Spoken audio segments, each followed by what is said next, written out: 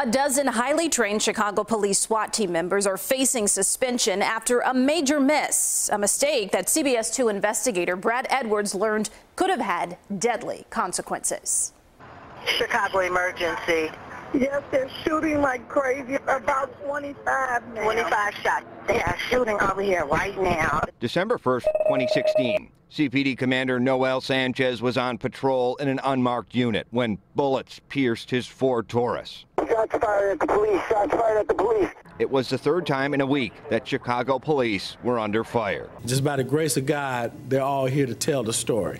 The alleged shooters then holed up in this ramshackle Southside coach house. Bullets tattered the bends in the alley. Hours later, SWAT gained access with flashbangs and force. Police arrested Isaiah, 50 more, and 2 others. But 2 investigators learned the SWAT team made a critical error. Per the report, when clearing the premises. When SWAT clears the scene, it's supposed to be safe, isn't it? That should be a message of safety, that everything is covered.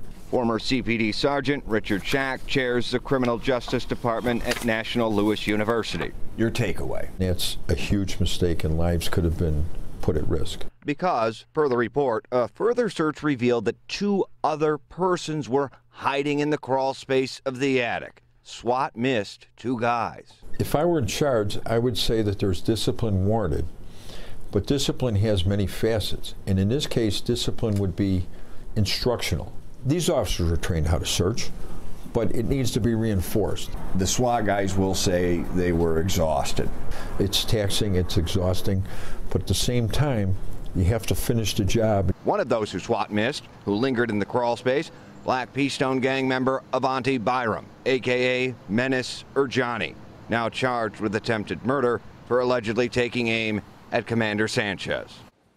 And again, a dozen officers face reprimands and suspensions. Sources tell me several plan to dispute their punishments.